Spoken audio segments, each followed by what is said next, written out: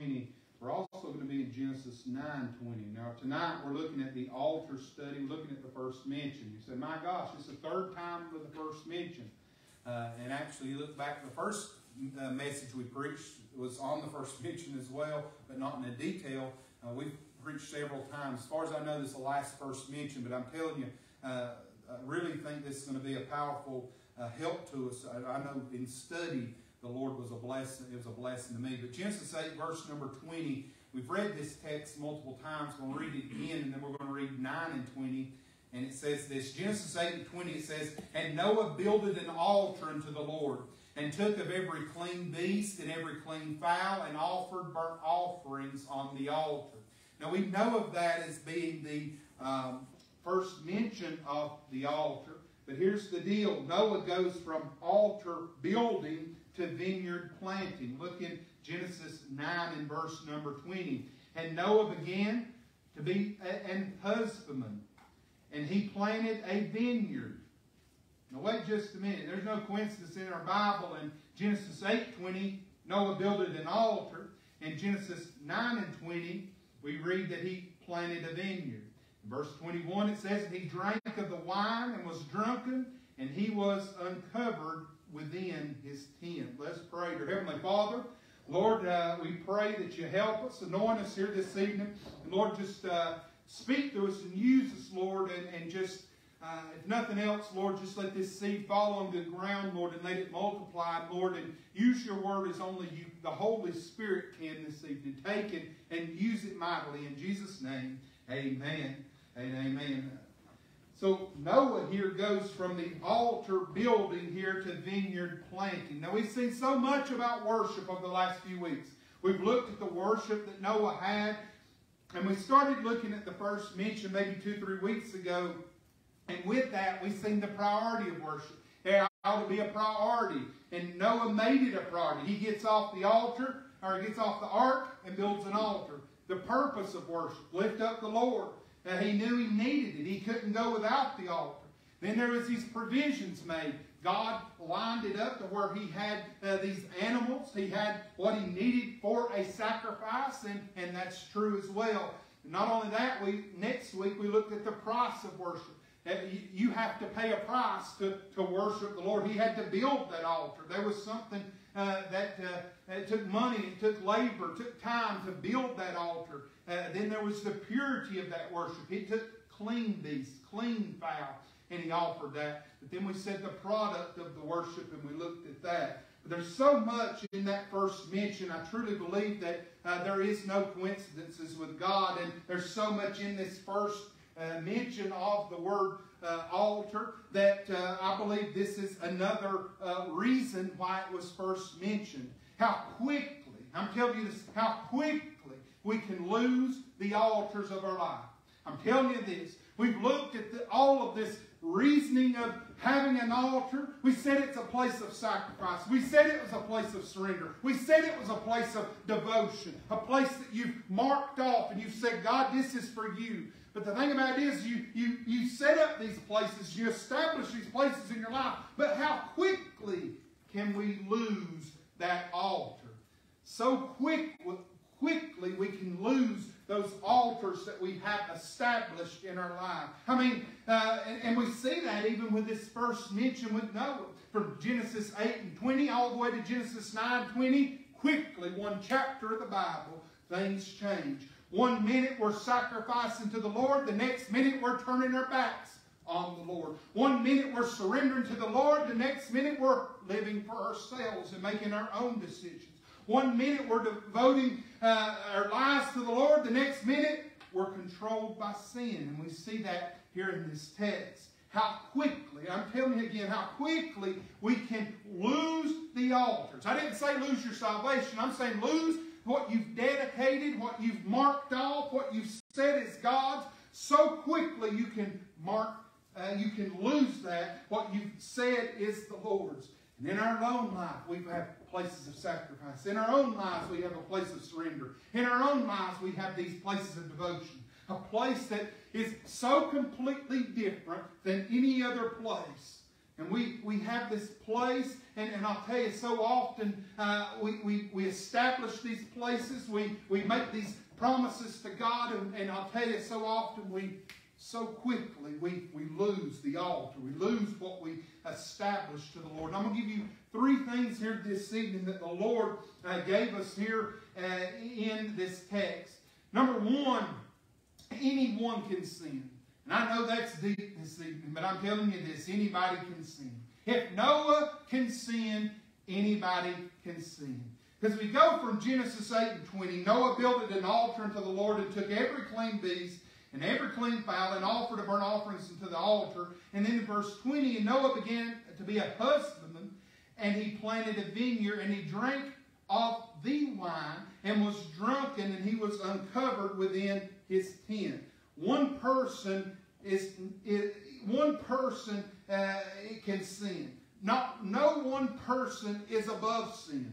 I think we know the first mention is important, and I think the first mention is telling us, hey, church folk, we can build an altar, we can make promises to God, we can surrender things to the Lord, we can have these places of devotion, but so quickly, if you're not careful, our flesh, we're still clothed in and still wrapped in. There's still a devil that's in this world, and so easily we can lose what we've established and what we've got for the Lord. You say, how do you think that, preacher? Well, I believe this. If it happened to Noah, you better believe somebody that hinged the life of all humanity. If it can happen to him, it can happen to anybody. We read of Noah before the flood, and you read of the time period before the flood. And I believe it's worth pointing out what the time was like. And in Genesis 6 and verse number 1, it says, and it came to pass when men began to multiply on the face of the earth, and daughters were born unto them, that the sons of God saw the daughters of men, that they were fair, and they took the wives of all those that they chose. And the Lord said, my spirit shall not always strive with man, for that he also is flesh. Isn't that true? We are flesh. Noah was even flesh. And due to that flesh, we see that anybody can sin. But he says that we're all flesh, yet his days shall be 120 years.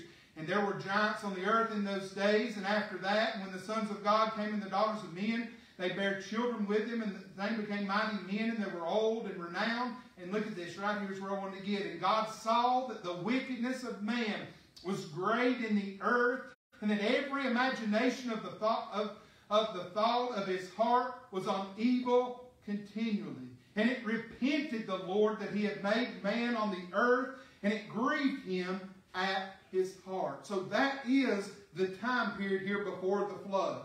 Then the next verses tell us about Noah. It tells specifically about his character. Look at skip ahead to verse 8, and it says, but Noah found grace in the eyes of the Lord.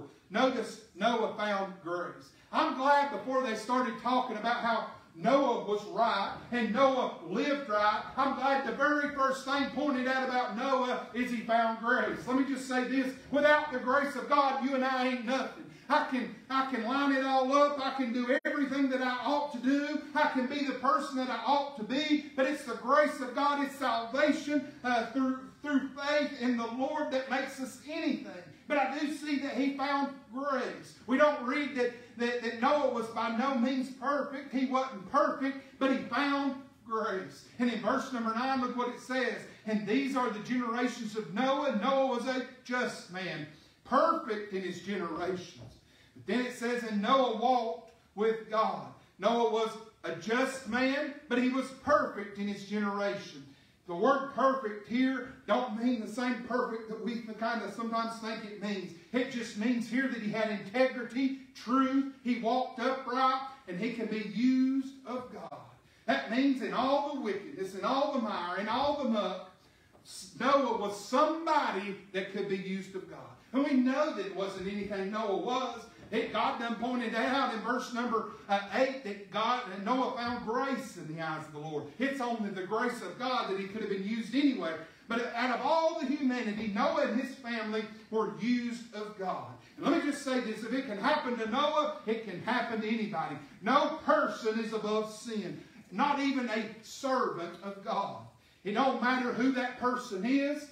It don't matter where you serve at in the church. It don't matter how godly the person is. It don't matter how many Bible verses you have memorized. It don't matter what role that you have in the church. It don't matter who your mama is. It don't matter who your daddy is. It don't matter how long you've been saved. Every man, woman, boy, and girl is a sinful creature. And everyone, and I mean everyone, can still fall short. Now, we might be saved, but we ain't perfect. All we done was found grace, just like in verse number 8. Noah found grace in the eyes of the Lord, and that's what I've done. I found grace, and you found grace, but nobody's perfect. And if it happened to Noah, you better believe it can happen to any of us. But I see here, this is the first mention of the word altar. And I don't believe in any coincidences, but here in the first mention of the altar, here is Noah, and here it is in our own life. You think about it, we might be saved. We might have the Lord in our life. We might have Him in our hearts. But we're clothed in that flesh and we do come up short. We sin. We come short of the glory of God. But here's the thing. We don't have to commit such a sin that it causes damage to our lives, causes damage to our family's life.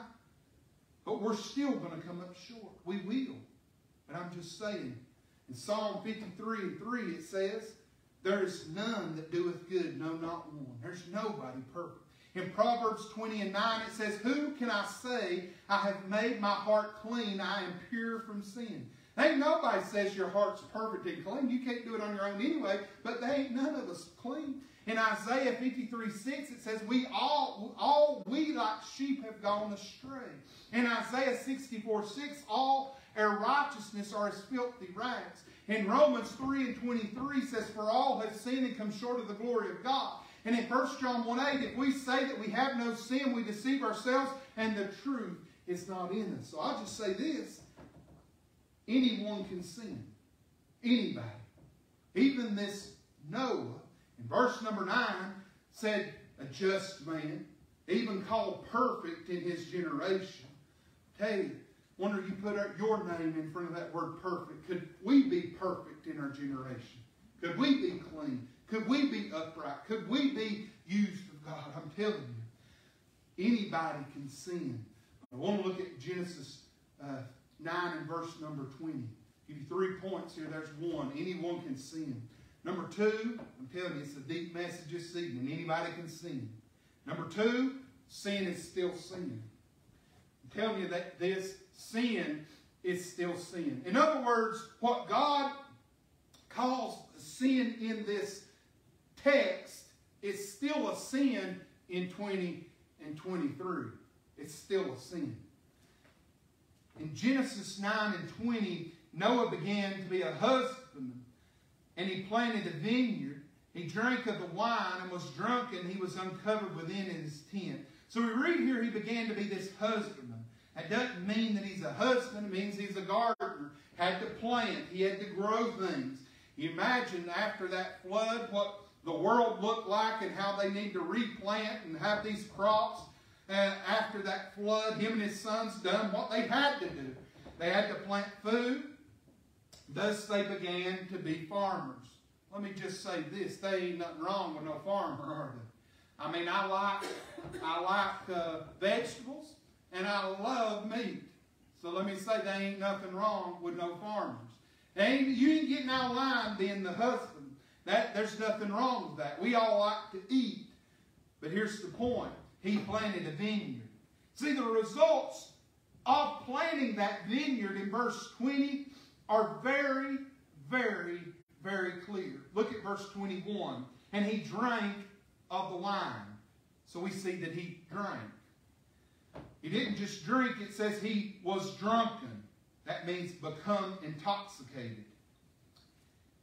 Third thing that he done, it says he was uncovered within his tent. I'll just say this, he made bad decisions. So he drank, he become intoxicated, and he made bad decisions. Let me just say that's what alcohol does. Alcohol does it. There's no such thing as just being a social drinker. When a person drinks, that's what you do. You become intoxicated. When you become intoxicated, which is why you're drinking, you become intoxicated, and a person makes these decisions. They make decisions that you probably wouldn't normally make. In other words, he was uncovered within his tent, resulting in what you're getting ready to see. The third point in a minute is there's consequences to sin. But we're still at sin is still sin. Sin is still sin. I think this is interesting to me, and I don't know about you if you see it the way I do, and it seems like in study the Lord just made it so clear to me. Here's the first mention of the altar, and it truly is. But this is also in this same text, within one chapter of your Bible, the first mention of wine and drunkenness. Is that not interesting? It's interesting that the first mention of the altar is followed within one chapter of the first mention of wine and drunkenness. Now here's the question. Was this the first time someone had been drunk, or had it existed before? Did Noah know what he was doing? Or did Noah get caught off guard? Well, I'll give you two things on this. Number one is you heard me read of what the times were like before the flood. In other words, in Genesis 6 and 5, God saw the wickedness of man was great on the earth, and that every imagination of his thoughts, of his heart, was on evil continually. Even to the point in verse 6 that the Lord had repented that he even made man. Even in verse 7, he's ready to destroy man. Sure makes one imagine that drunkenness had to have been involved in Genesis 6 and 5. It doesn't say that it was. But when their hearts are on every imagination, I'd say it's a lot like the world we live in today. That's just what I'd say. But it says this in Genesis 9 and verse number 21. It says, he drank of the wine. It doesn't say he drank of wine. He drank of the wine. Now, I'm not a Bible scholar by no means. But I was reading behind some Bible scholars, and here's what they say. By using the definite article, the, and then wine, he used the. Scripture is indicating that Noah knew what he was doing. He knew what fermented wine was and that it made a person drunk. So he used the wine. So, we're not going to debate it, but here's what we're going to say. We're going to conclude it's an enemy. Alcohol is an enemy. We're going to conclude this. Sin is an enemy.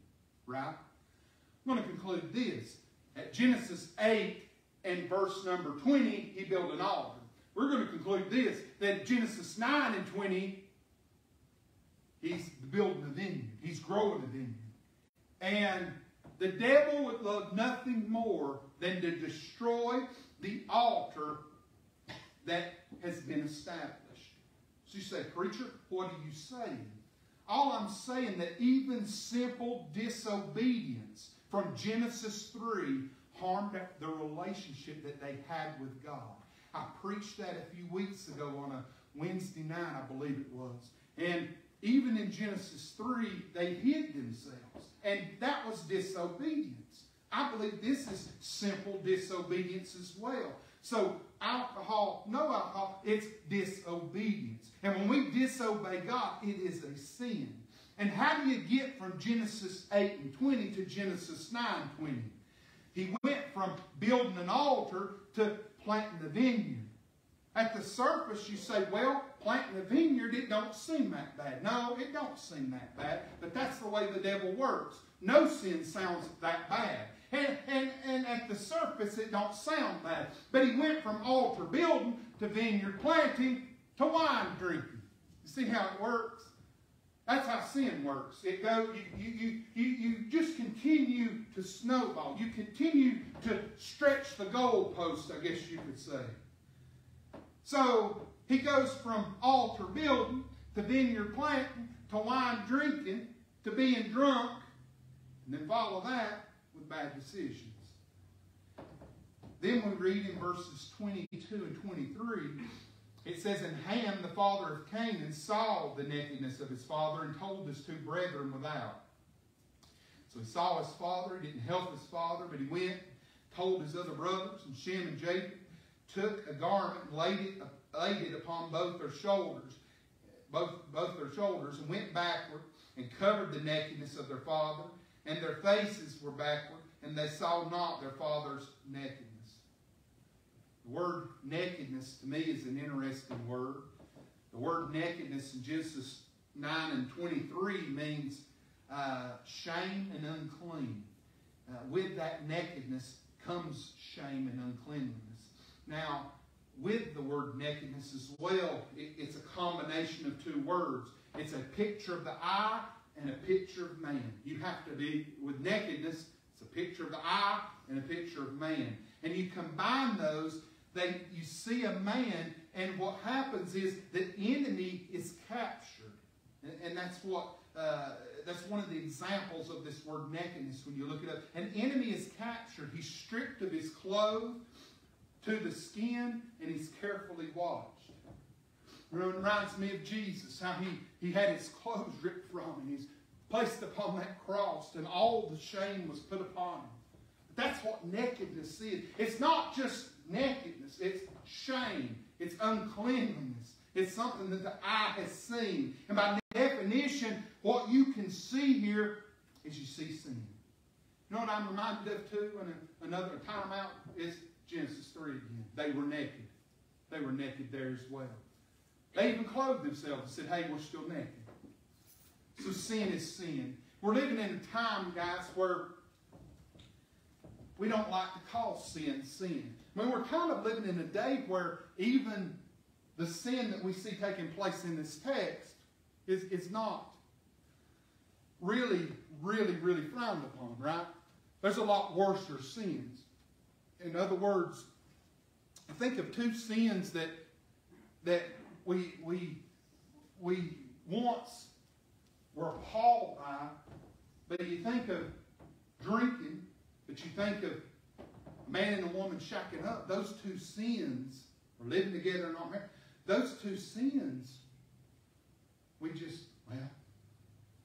shrug our shoulders at like it's nothing. But sin is still sin. All I'm saying is, in 2023, the world might say it's okay. Television shows may say it's okay. Movies may say it's okay. There may be more people doing these things than not doing these things. But all I'm saying is God don't change, and sin is sin.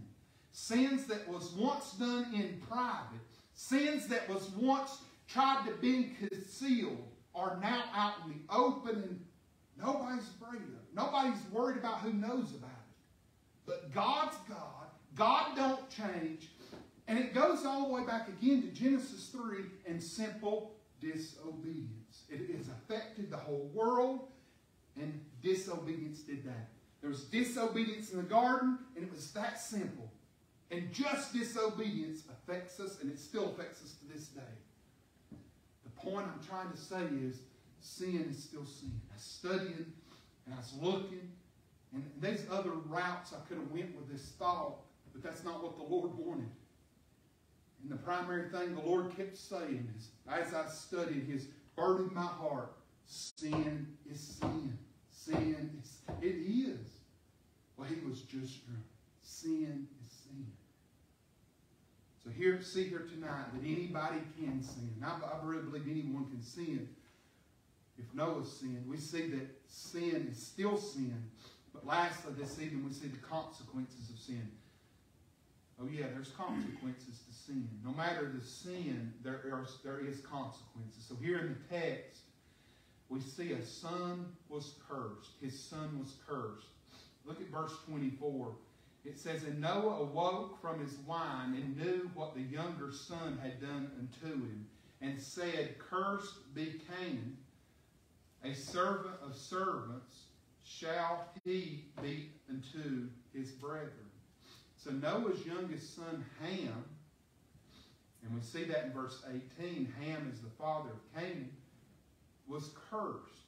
So he sinned, and there was something to that, so there was sin there. And then we see a consequence of that sin is the son was cursed. I tell you, I wish everybody's listening to this tonight, but I'm telling you, that's a warning. And it's simply this. We don't realize how much even our sins are affecting our children and affecting their children, and how sins are passed from generation to generation. When a child grows up in a certain atmosphere, they don't question it. That's the way Mama and Daddy did it. So that's the way we do it. But he was cursed. And I believe even in this first mention, you can either go the route of the altar and teach them what's right, or you can go another route. And not only that, you're going to make a mess, but now the curse is passed to the son, Ham. But then the other thing that I see with this consequence is there's nothing written. There's nothing written about Noah after this. I said there's nothing written about him. It's as though his life there was no more good left after he sinned. I don't know. There could have been nothing else written. But all I know is this. There's consequences to sin. No matter the sin, there are consequences. And nothing else is mentioned here until his death. That's the next time you hear of Noah. You know, as I was studying, it broke my heart, but I was thinking of so many folk that I know that have been in church. They've done things for the Lord. They've taught class. They've been in the choir. And all of a sudden, they get mad at something, and they're not even in church, in another church, but they're not in church at all. And what if the next chapter of their life is just death? They sung in the choir, then a time passes, and then death. What if that's all there is to it? What a shame that would be. I see that with these consequences, his son was cursed, and then nothing's written about Noah. But with these consequences, there are consequences to our sin, even at an old age. Even at an old age. Noah failed at an old age. We know that when the ark was built, that he was 600 years old when the flood happened. And Noah had walked with God, as far as we know, for those 600 years. Especially the testimony from Genesis 6, that God sings that in Noah, to use Noah. So here he is, 600 years of walking with God. Yet, this sin happened. Now, this sin happened after the flood. We know that. And we know that he lived for 350 years after the flood. So just to use 300 and 600, because those numbers are compatible, what is that? It's a 2-to-1 ratio of living good to living bad. 2-to-1. That's pretty good, I guess. But the thing that stands out to me is not the 2-to-1, it's the 1 that stands out to me. 300 years, we don't know what really took place during those years, but let's just assume, for this sake, that he lived 2/3 of his life for God. He gets to the end of his life, and 1/3 of his life at the end, he don't live for God. The point I'm trying to say is, Noah must have let up his guard for 2/3 being good and then 1/3 being bad. He let his guard up, his spiritual life. He somehow left that altar, went another way. Sin took place, and he went astray. But here's the thing. That's happened before with other characters in the Bible and people that we know in the Bible. You think about Moses. Moses sinned later in his life. And he was never able to enter the promised land. That's in Numbers 20, chapter number 20. What about David? David sinned later in his life. And in David, he committed adultery with Bathsheba. He had her husband killed, and that's in 2 Samuel 11. So even with these great men of God that we know in the Bible, sometimes in older age, things happen to some of these men. But this is where I've got to have your attention. I'm telling you. And I'm not looking at nobody in the eye when I say this statement. But there are older people at our church, right? We are. We have older members. We have younger members. But all I'm saying is this. It's really burdened my heart. When I look to my grandparents' life, and the grandparents that I know, the only thing I know about my grandparents, I'm just going to be real with you. You might have pictures from when they were younger. You might have heard stories from when they're younger.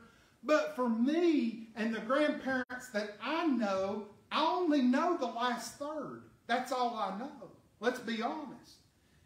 Let's say that. I mean, Harper, to be honest, is only going to know the last third or last portion of grandparents' life. That's just life. That's the way it is. Unless you live 900 years and like Noah. But the thing that stands out in my mind is why does the last third matter? Well, we want all the grandchildren to desire God.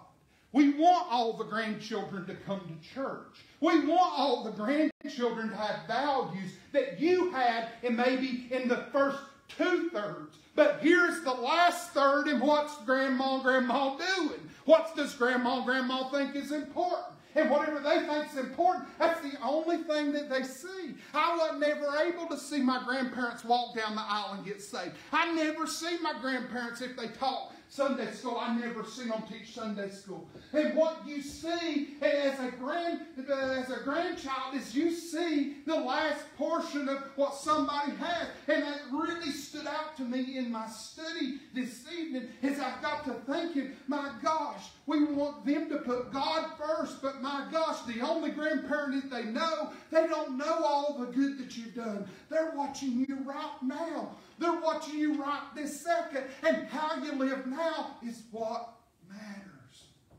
That's what matters. You can't bank off points from years ago because they can't read the past and know you done those things. All they know is you don't sing in the choir now. They don't know you sung in the choir for 20 years before. Do you see what I'm saying? I just think it's so important to finish the race, to finish strong. The grandparents, and I don't know why I've just had that on my heart, is you've got to persevere. You've got to continue. You've got to pattern your life after the Lord so the grandchildren can pattern their life after somebody. You young couples this morning, young folk, there's not many young folk. There's a few. There's a lot here tonight. But you young folk, you've got to go ahead and establish your life now. You don't want the first third of your life to be torment and craziness and somehow try to make it up on the second 2/3. You may not get the second 2/3. You never know. And I'll tell you this, I bet every one of these folk that's been in it for years would say this. They were just in it from the get-go. If you're not in it from the beginning, it's hard to get in it later. That's just the truth.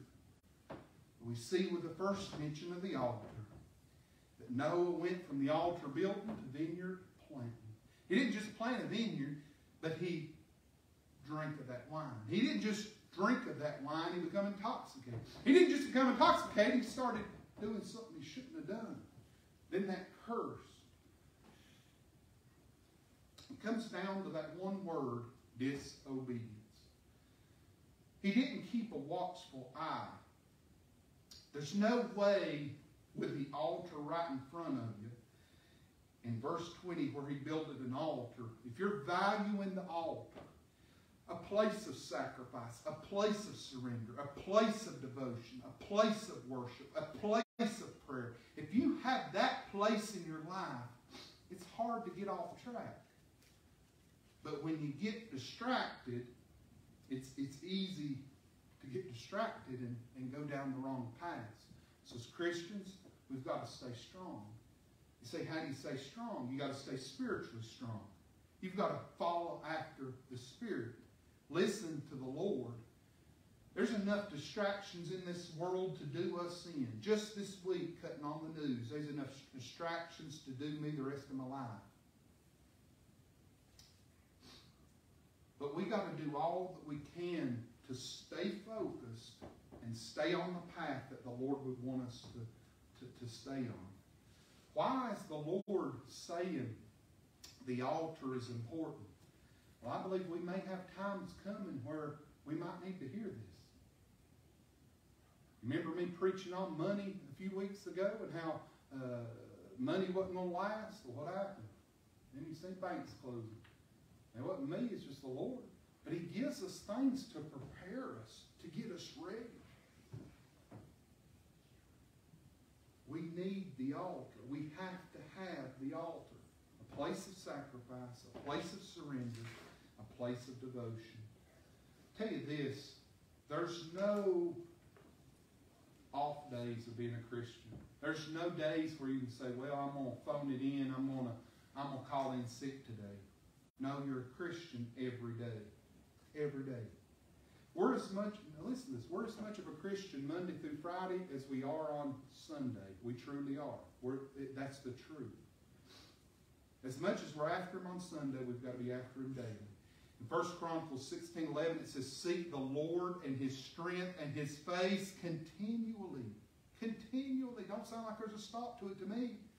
In Luke 9:23, it says, if any man will come after me, this is Jesus, let him deny himself, take up his cross, and follow Him. We can't take breaks. You got to follow Him. You got to go with Him. And how do you do that? You got to make the altar and time with Him a priority. Spend time in prayer. Spend time in worship. And our personal altars are important. Just wonder this evening, one, are you saved? Are you saved this evening? Do you know Him?